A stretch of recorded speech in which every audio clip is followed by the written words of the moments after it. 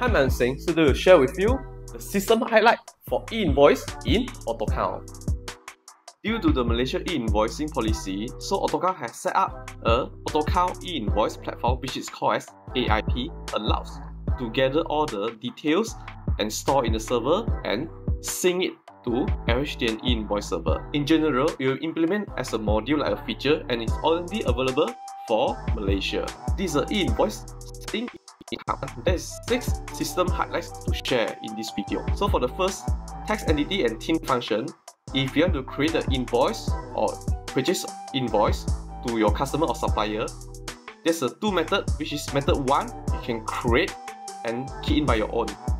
For example, when you create a debtor, then you need to fill in the details and key in the TIN. Then you need to fill in all the details like this.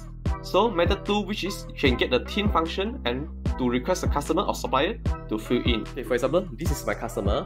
If first time I want to bill them, either I register their details in AutoCount by myself or I send a link, ask them to fill in. So his detail will register in AutoCount server. Let's say this is supplier, next time he want to bill them, then they no need to create again, but they can search in AutoCount server. So you can click on Get TIN on AIP server, then you can click Request Company Tax Information, fill in the company details, click Get Link, copy and send to your supplier or customer. So it also support for searching by company name, TIN number or business registration number. You receive an email, then you can search in the AutoCount server. Second, for the standard e-invoice, it's divided by few different status. In AutoCount, you can set different user permission and approved invoice will submit it to LHDN via AIP server if transaction has TIN info. Here's the flowchart. So that's a draft. After that, once you create the invoice, it will become a draft. Then you need to submit for approval. Once the details is complete, you approve and direct submit to LHDN. Under a period of time you didn't approve, then it will become expired. Within 72 hours, documents are allowed to void from LHDN. So in your invoice, you filter by different status. So all of the invoice can generate based on different of the template. Then each invoice, you can edit your header, footer, or your terms and conditions. And click on the WhatsApp and send this to your customer via WhatsApp also. For the third, Consolidated e-invoice means that if let's say you issue so many receipts and there's no company to claim it, then all these receipts you will combine and submit to LHDN before next month 7. So you can select the period of time, combine and submit. You can go to the invoice, click new, select the period of time by different document type.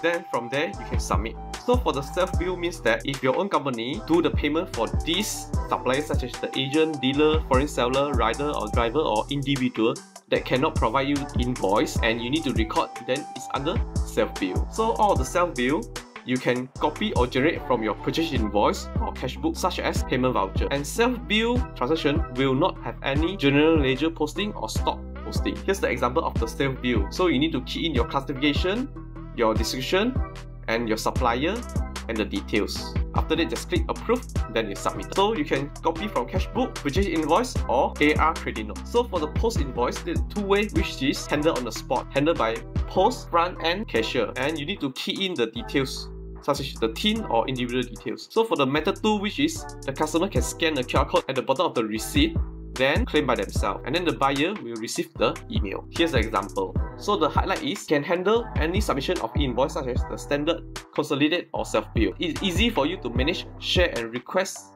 and update tax entity and TIN details of the business. And it supports retry mechanism on submission. So if you're using AutoCount, it's very easy for you to trace and check on the report. And it's support to export it to Excel. So currently we have a great deal, which is if you upgrade from 1.9 to 2.2 and support e-invoice, you will have 35% of discount. If you buy the new AutoCount package, then you will get 1 free e-invoice module. If you have more than 1 company, then you also can buy add-on also. That's all for today. Thank you.